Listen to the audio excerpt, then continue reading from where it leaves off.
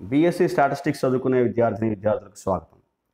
So ఈ క్లాస్లో నేను ఏం చేస్తున్నానంటే ఇంకొక problem tea test for means 2 means small sample టెస్ట్లో ఎక్స్ప్లెయిన్ చేస్తాను. చూడండి, what is the problem? The data is collected about the salaries of 2 groups in a locality. ఒక లొకాలిటీలో స్టాటిస్టికల్ డేటా కలెక్ట్ చేశారు 2 సాలరీస్ గురించి. Test the significance difference between the salaries of 2 groups. So అయితే ఏంటి test చేయమంటున్నాడంటే వాటి మధ్య significance difference ఉందా లేదా అని టెస్ట్ చేయమంటున్నాడు. ఇప్పుడు డేటా చూడండి, group A group B 2 groups, sample size, average salary, standard deviation. ఇది మీరు అబ్జర్వ్ చేస్తే లార్జ్ శాంపిల్ టెస్ట్లో కూడా ఇలాగే ఇస్తారు, ప్రాబ్లం ఇలాగే ఉంటుంది. మరి డిఫరెన్స్ ఏంటి? జాగ్రత్తగా అబ్జర్వ్ చేయండి. ఒకే ఒక పాయింట్, మేజర్ డిఫరెన్స్ ఏంటంటే శాంపిల్ సైజెస్ అంతే. మీన్స్ కామన్, ఇగో 1000 ఏదో మీన్స్ ఇచ్చాడు, X bar why bar. Standard deviation S1 S2, sample sizes N1 N2. But N1 N2లో sample సైజెస్లో less than equal to 30 ఉంటే it's a small sample, greater than 30 అయితే large sample అంతే. అంటే ఈ 40-50 ఉన్నాయనుకోండి, అలా ఉంటే 100-200 అలా ఉంటే లార్జ్ శాంపిల్ టెస్ట్. ఇదే ప్రాబ్లంకి అప్పుడు large sample test normal distribution చేయాలి. కానీ ఇవి చూడండి, సైజెస్ ఎంత ఉన్నాయి? N1 12, N2 10. So it is a small sample, less than 30. ఇవి లెస్ దాన్ ఈక్వల్ టు 30 ఉండొచ్చు, లెస్ దాన్ 30 కాబట్టి it's a small sample. We have to conduct test for means of small sample. ఎందుకు means అంటున్నాను? Averages ఇచ్చాడు ఇక్కడ, standard deviation S1 S2 కూడా ఉన్నాయి. Test the difference between the salaries and 2 groups and between 2 groups ఇచ్చాడు. మనం యాక్చువల్గా అయితే 2 టెస్టులు చేయొచ్చు, కానీ జనరల్గా మీన్ టెస్ట్ మనం క్యాలిక్యులేట్ చేస్తాం. డేటా ఒక మీన్స్, స్టాండర్డ్ డీవియేషన్స్ అనే రెండింటిని కూడా టెస్ట్ చేయొచ్చు. ఇక్కడ మీన్ టెస్ట్ మనం చేస్తున్నాం. ఓకే, చూడండి, జనరల్గా మీన్ టెస్ట్ మనం క్యాలిక్యులేట్ చేస్తాం అనేది మరి గుర్తుపెట్టుకోండి. అంతే, ఆ విధంగా మనం కండక్ట్ చేయాలి. స్టాండర్డ్ డీవియేషన్ టెస్ట్ కూడా కండక్ట్ చేయొచ్చు. ఆ రెండిట్లో ఇంపార్టెంట్ ఏంటంటే మీన్స్ అన్నమాట. రెండిట్లో సిగ్నిఫికెన్స్ ఉండదు ఏంటంటే మీన్స్. స్టాండర్డ్ డీవియేషన్ కంటే ముందు యావరేజ్ మనం క్యాలిక్యులేట్ చేస్తాం కదా, యావరేజ్ శాలరీ కదా, మొత్తం శాలరీని రిప్రజెంట్ చేస్తుంది. ఆన్ యావరేజ్ ఎంత అనేది రిప్రజెంట్ చేస్తాం. కాబట్టి మనం జనరల్గా బిట్వీన్ ద సాలరీస్ 2 సాలరీస్ గురించి మధ్యలో ఉండే డిఫరెన్స్ ఏమైనా ఉందా అని అడుగుతున్నాడు. అంటే ముందు మీన్స్ టెస్టే చేయాలి, రైట్? సో ఇక్కడ ఏంటి ఇచ్చాడు? Given data N1 12, N2 10, X bar 1050, why bar 980. Means, average salary, standard deviation S1 68, S2 74. ఇప్పుడు ఇందులో కేసు ఏంటి? సిగ్మా 1 సిగ్మా 2 ఇవ్వలే, అంటే sigma 1 sigma 2 not known case అనమాట. ఇది చాలా జాగ్రత్తగా గుర్తుపెట్టుకోవాలి, రైట్?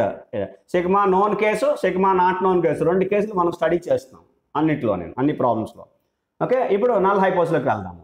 నల్ హైపోసిస్ H0 μ1 = μ2 అంటే ఏంటి? టెస్ట్ ఏంటి క్వశ్చన్ ఇచ్చాడు? Test the significance difference between the salaries of 2 groups అని ఇచ్చాడు. వాటి మధ్యలో సిగ్నిఫికెన్స్ డిఫరెన్స్ ఉందా? సాలరీస్ మధ్యలో, 2 గ్రూప్స్కి సాలరీస్ మధ్యలో లేదు అని కన్సిడర్ చేయాలి. There is no significance difference between the salaries of 2 groups. Null హైపోసిస్లో significance salaries మధ్య 2 గ్రూప్స్ యొక్క సాలరీస్ మధ్య సిగ్నిఫికెన్స్ డిఫరెన్స్ లేదు అని కన్సిడర్ చేస్తాం. ఆల్టర్నేటివ్ హైపోసిస్ ఏం కన్సిడర్ చేస్తాం? ఉంది అని కన్సిడర్ చేయాలి. 2 గ్రూప్స్ యొక్క సాలరీస్ మధ్యలో సిగ్నిఫికెన్స్ డిఫరెన్స్ ఉంది అని కన్సిడర్ చేయాలి. ఆల్టర్నేటివ్ హైపోసిస్ దట్ ఈస్ H1 μ1 ≠ μ2 అంటే ఏంటిది? 2 టైల్ టెస్ట్. ఏంటి స్టేట్మెంట్ ఏంటి? There is a significance difference between the salaries of 2 groups. ఇది దానికి స్టేట్మెంట్. ఇప్పుడు టెస్ట్ స్టాటిస్టిక్లోకి రండి. Test statistic under H0. ఇప్పుడు ఇందులో ఏంటి కన్సిడర్ చేయాలంటే second case, sigma 1 sigma 2 are not known. ఇది కేసు కన్సిడర్ చేయాలి. ఈ కేసులో టీ స్టాటిస్టిక్ యూజ్ చేస్తాం, టీ డిస్ట్రిబ్యూషన్ యూజ్ చేస్తాం. సో ఫార్ములా ఏంటి? T = x bar minus y bar by capital S into square root of 1/n1 + 1/n2. ఇది formula. ఇప్పుడు ఎస్కి formula ఏంటి? Capital ఎస్కి square root of n1 s1 square plus n2 s2 square divided by n1 + n2 - 2. ఇది formula. ఇప్పుడు substitute చేయండి. ఇది ఒక kind of standard deviation అంతే, అంతకు మించి ఇంకేం కాదు. పూల్డ్ వేరియన్స్ అంటాం, ఈ లోపల ఉంది. స్క్వేర్ రూట్ తీసేస్తే అది మనం క్యాలిక్యులేట్ చేస్తున్నాము. N1 12, S1 square 68 square plus N2 10, S2 square 74 square divided by n1 + n2 - 2, 12 + 10 - 2. ఇది వాల్యూ క్యాలిక్యులేట్ చేస్తే 74.25 వచ్చింది. ఓకే, అయిపోయింది. ఇప్పుడు టీ క్యాలిక్యులేట్ చేయాలి. ఇగో ఇక్కడ ఉంది formula x bar minus y bar by s into square root of 1/n1 plus 1/n2.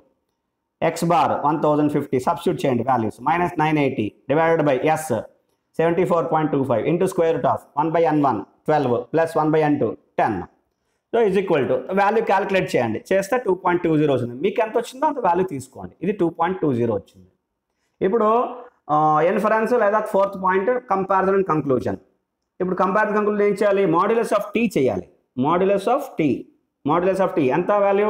2.20 modulus of tea. ఇక value ఇక్కడ ఉంది. ఇప్పుడు నెక్స్ట్ టాబులేటెడ్ వాల్యూ అంటే సిగ్నిఫికెంట్ వాల్యూ ఎంత? Tea alpha comma n1 plus n2 minus 2. Alpha ఇచ్చాడా? ప్రాబ్లంలోనే ఇవ్వలేదు కాబట్టి 5% తీసుకున్నాను. n1 plus n2 minus 2, 12 plus 10 minus 2 అంటే 20. Tea 5% comma 20. టేబుల్లోని ఇంకొక వాల్యూ చూడాలి. ఏంటి చూడాలి? 2 టైల్ టెస్టా 1 టైల్ టెస్టా? ఇగోటి ఇక్కడ ఆల్టర్నేటివ్ హైపోథిసిస్ ఉంది చూడండి, 2 టైల్ టెస్ట్. అంటే 2 టైల్ టెస్ట్కి 5% level 20 degrees of freedom, 5% level 20 degrees of freedom. 2 tile టెస్ట్కి value tea 5% comma 20 is equal 2.086. ఇది వాల్యూ, టేబుల్ వాల్యూ. ఇప్పుడు ఈ రెండింటిని కంపేర్ చేయండి. 2.2 is greater than 2.086. 2.2 greater than 2.086 అంటే modulus of T is greater than tea alpha comma n1 plus n2 minus 2, that is T 5% comma 20. అంటే ఇది greater than అయింది. అంటే H0 is rejected, which implies H0 is rejected, which means H1 is accepted. H0 is rejected అంటే ఏంటి? H1 is accepted. H1 ఏంటి? There is a significant difference between the salaries of two groups. అంటే there is a significant difference between the salaries of two groups అంటే రెండు groups యొక్క salaries మధ్యలో కొంత difference ఉంది, సిగ్నిఫికెంట్గా ఉంది అని మనం చెప్పగలుగుతున్నాము. అర్థమైంది కదండి? So this is what the problem in T test for 2 means small sample test. Thank you.